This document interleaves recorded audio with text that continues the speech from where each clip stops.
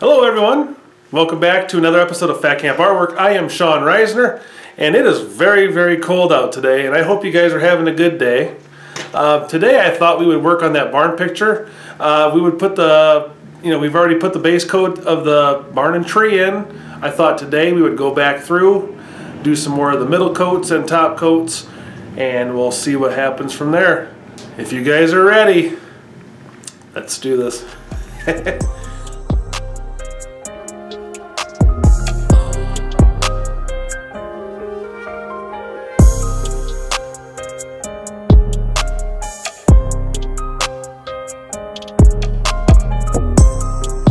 Okay, so if you guys remember, we put in our base coat for the tree, barn as well. So first thing we're going to do is kind of put the skeleton back into this tree. So this tree is going to need a trunk and some branches in it. So first thing I'm going to do is I'm going to go in for some white and stick that on the side there. And we're going to mix up a brown color. I got some burnt sienna and some Van Dyke brown. And we're just gonna kind of add some brown back into the white. Okay, what we're gonna do, I'm gonna load both sides.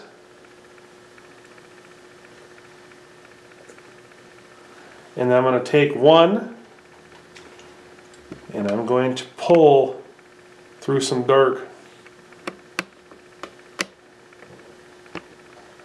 Okay, now with this we got to do we have a dark side and a light side. We got to figure out what side our light's going to come from. And I'm right-handed, so I'm thinking let's have our sunlight coming from the right. So this will kind of be our shadow side. Okay, so for that trunk, I'm going to put my highlight side to the, well, in this instance you're going to have shadow from the barn and stuff, so we're going to keep this part fairly dark in here. So, and I think on this one here we'll just we're not looking for,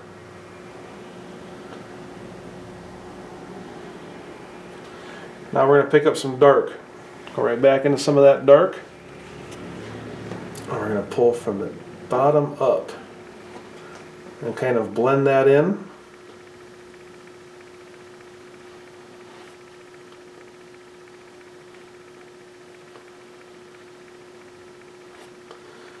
Okay, I'm going to kind of stick with some of that dark color, I think.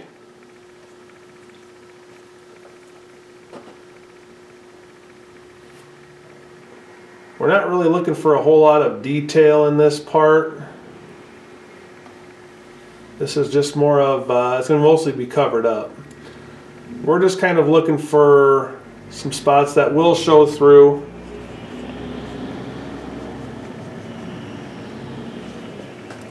So here we go, just reload the brush as you need to.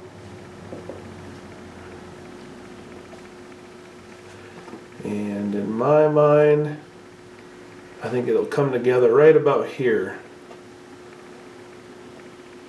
Notice how I'm keeping the highlight side to the right.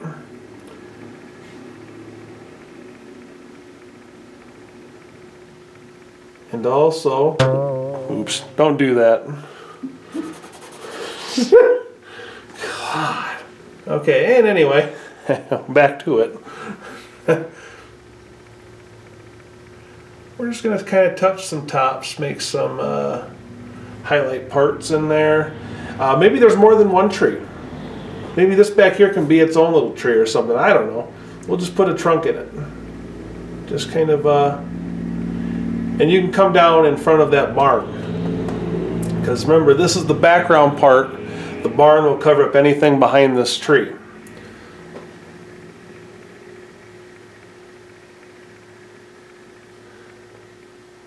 Try to be very loose with this. Maybe you can put like some little sticks or something back in here that's really not too defined.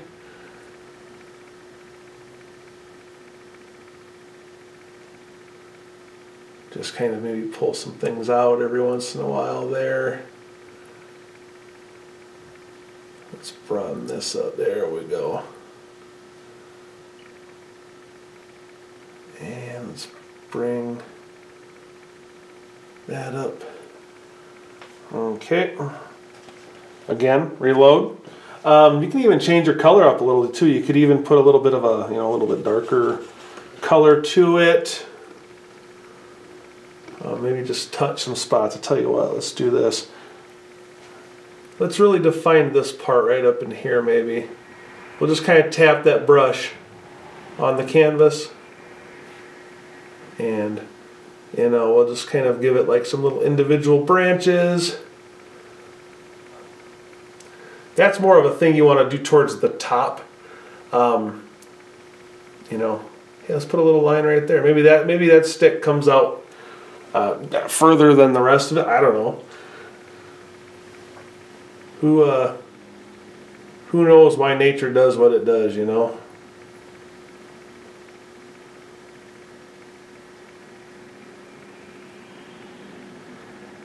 But just kind of build up the sticks and the branches.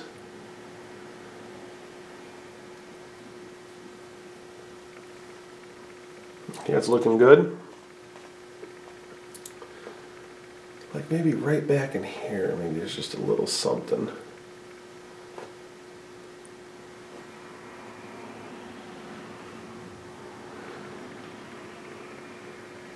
Tell you what, for right now, let's go ahead and leave that, but there is one thing I do want to do. I'm going to wipe my brush out, just on a shop towel, paper towel works, newspaper, old shirt, whatever works. And I want to just really hit that dirty brush back into just some plain white. Let whatever color is in the bristles that remained in the bristles from wiping it out, just kind of let that stain the white a little bit. We're going to just have some more of a very bright solid white.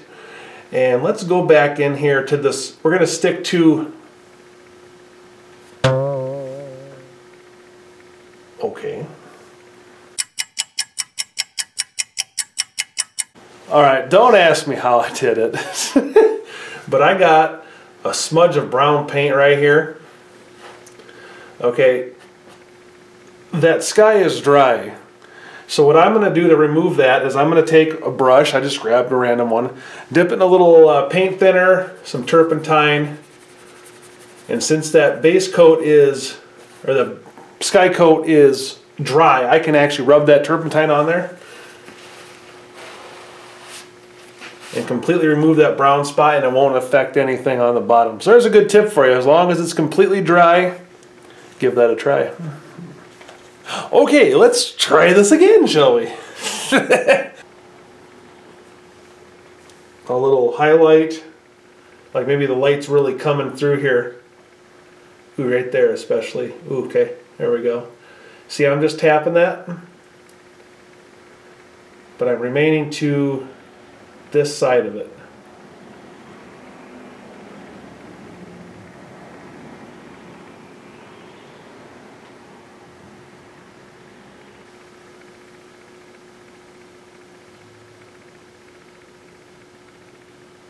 There we go.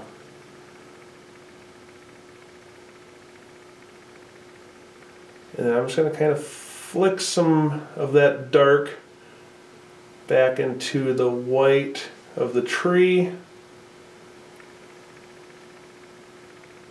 There we go. I think that looks all right. I think I'm just going to go ahead and leave it like that for right now. Okay, so what I'm going to do here now is I'm going to take that same color and I have thinned it down with some turpentine, and I'm going to twist the brush and pull it out to give the edges a very sharp pointed edge. And let's go back in here. Now you can start picking out, like right here, for example. You can really start deciding some branches, and if you notice my hand kind of shakes, the more of that you can do, the better.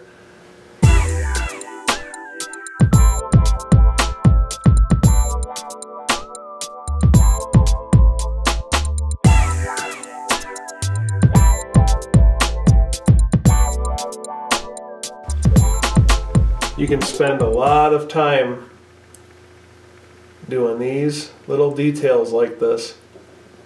You know, practice them, and then when you get good, really start focusing on doing a lot of things like this when you paint, because this is what's going to really separate your pictures from a lot of other paintings out there that don't have as much detail.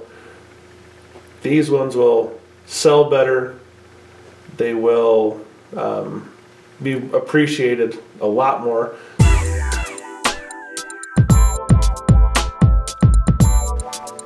All right, there we go. That step is done. All right, now that we have the skeleton of the tree in with highlights, shadows, and midtones, we're going to go back through now and we're going to start putting the leaves on top of the skeleton to sort of push the dark shape of the tree back, as well as building clumps of leaves on top of all the branches, the sticks, etc., etc. And so to do that, I'm going to mix up 3 different colors of a lighter green color. We're going to mix up a dark, light, and lightest. Let's go ahead and mix up just some Van Dyke brown and some sap green. We'll just kind of see what kind of a color we can get out of this. And then I'm going to, I want it to be dulled a little bit. So in order to dull it, you can actually add even just a little hint of red. Red will kind of dull that naturally. Here we go.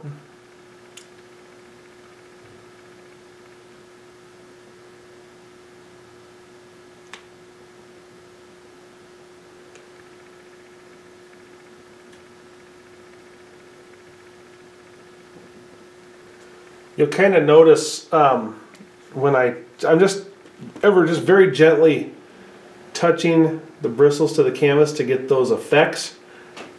I'm just doing them here, but I'm just trying to keep them more to this side here, and I'm not trying to kill all the dark areas. You can even come right outside like I just did here, outside that base, and just leave a little, you know, kind of like that even. It just kind of looks a little natural. And then I like to turn my brush when I'm painting.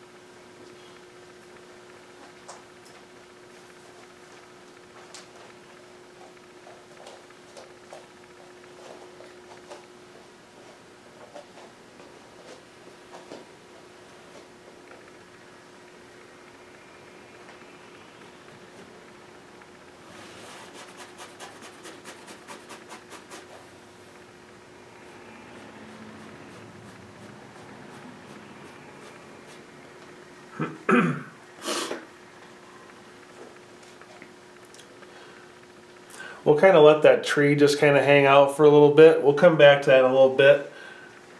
Now I'm going to start kind of building on this here. And I'm thinking on this barn here, I think this one needs a like a brown roof, I'm thinking. So what we're going to do is add some burnt umber. Maybe just a smidgen of some Van Dyke brown in there.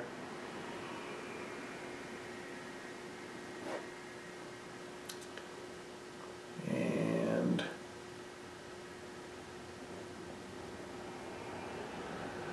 what we're going to do with this, I'm just thinking maybe we'll just kind of drag some of this color. Now I kind of like those marbled effects in that roof. I think I'm going to try and leave those. I'm not going to overmix that because that'll be good texture.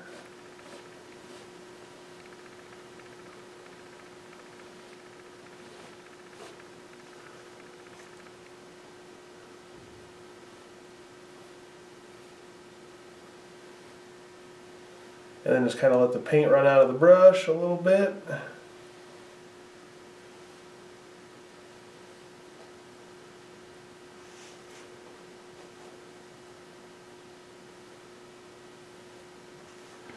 Let's put a little more in that. Maybe more of the white color, maybe.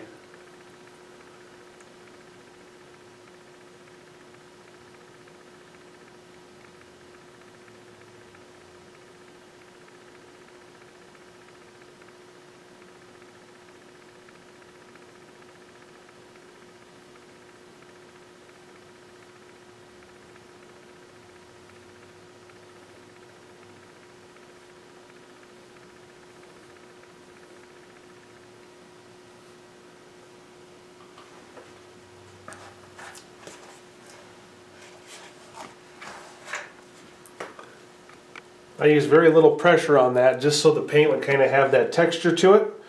What we're going to do now is take that same color and we're going to load some just on the tips. And we're going to go back in here and we're going to touch just slightly above where I put that black line for the overhang.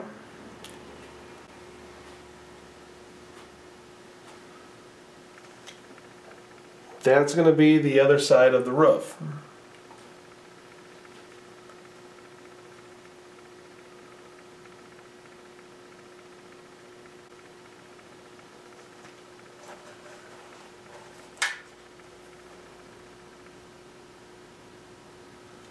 Okay, there we go. If you want to, you could take some darker colors even too. To go back into some Van Dyke brown, maybe a little black even. Start here at the bottom and maybe drag in some dark colors. And I'm always following the angle of the roof.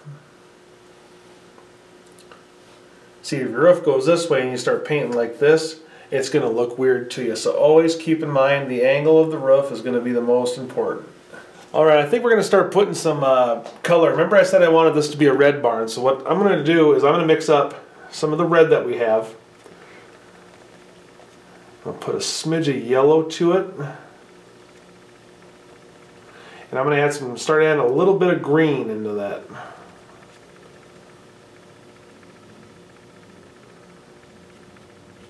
There we go. I kind of like that.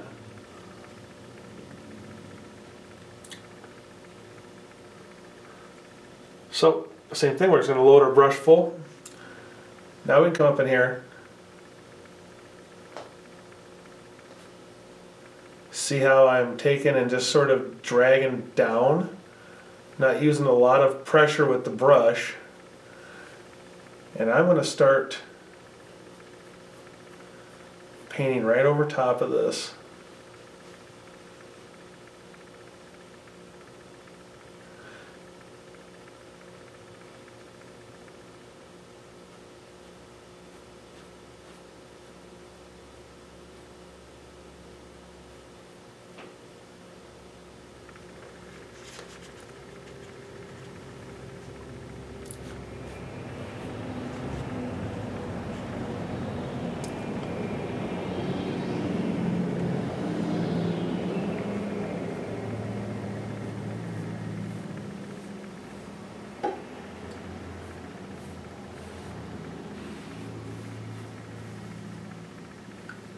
But see how I'm letting some of that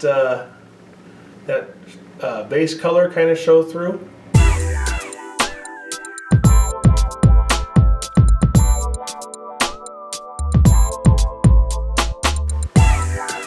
Alright, now we're going to cut this off. We're going to go right up to this peak on this barn where the roof line is.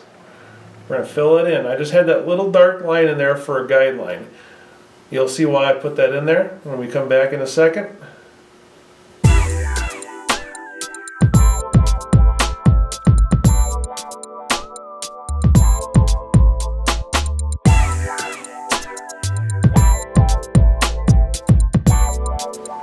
Okay, next thing, my liner brush again, loaded the same way as the other one.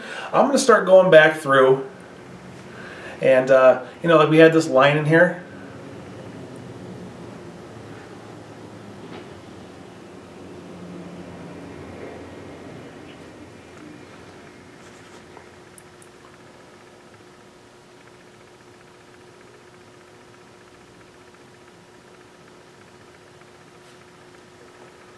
Okay.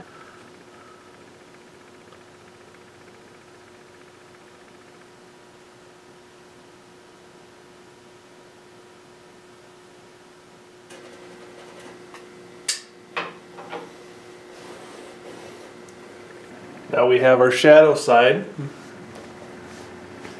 And since this side is sticking out further from the building, this will also get a shadow as well. So again, same color. We'll just go right up underneath.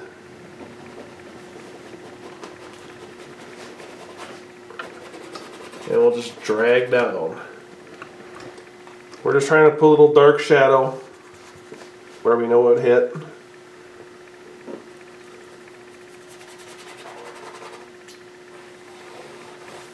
And then just kind of smooth it out. And we'll just kind of drag in spots. Think about where your light's going to hit. It's not going to hit so much underneath the eave. You're going to see it more along the lines of here. And see how I'm just kind of taking and flicking spots.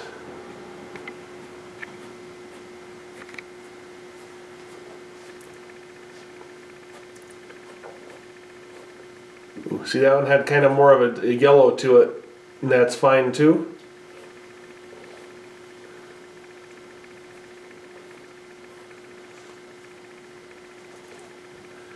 Kind of tone that one down a little bit. There we go. Sometimes you can finger paint too, that's alright.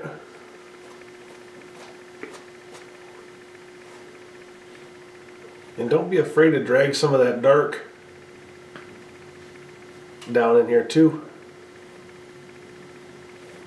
Those will later on be boards that are missing. You can kind of see through it, things like that. And also down towards the bottom, this is something my grandmother kind of taught me about painting buildings when I was a kid, is to drag some of that dark up from the bottom of the building.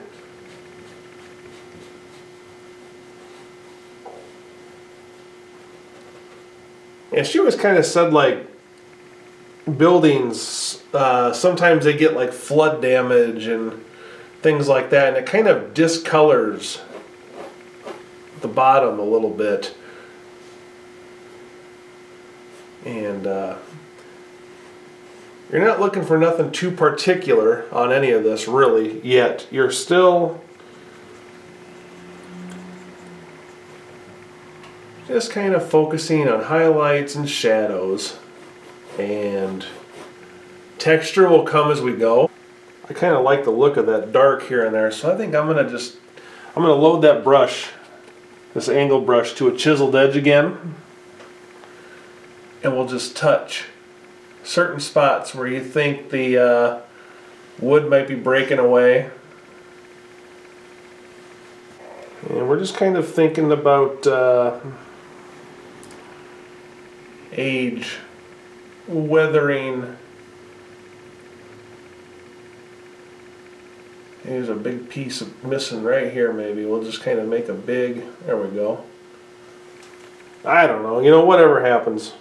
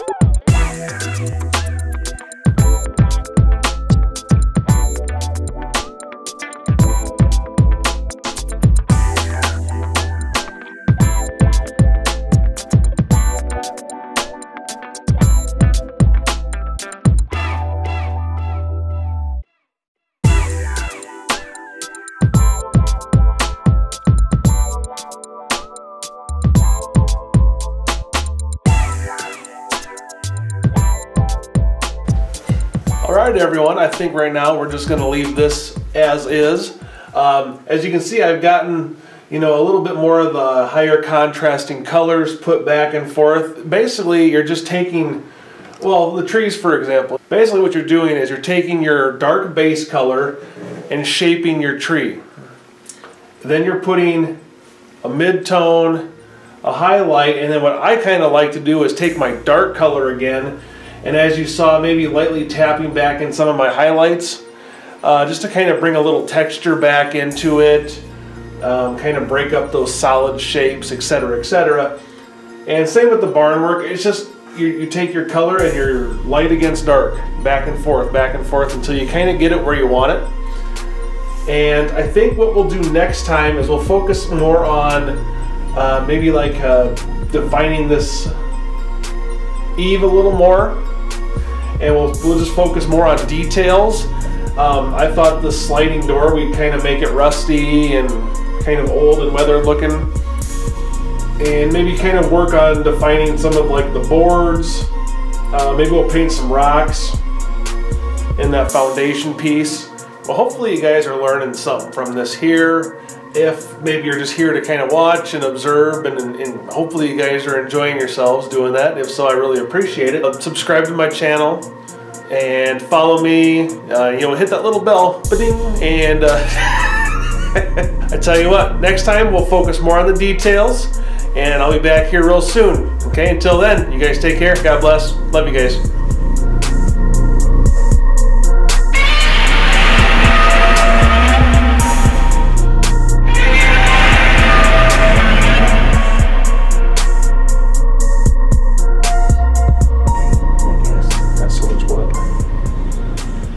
Well, I got a lot of pink around it. Do you want? That's my walls.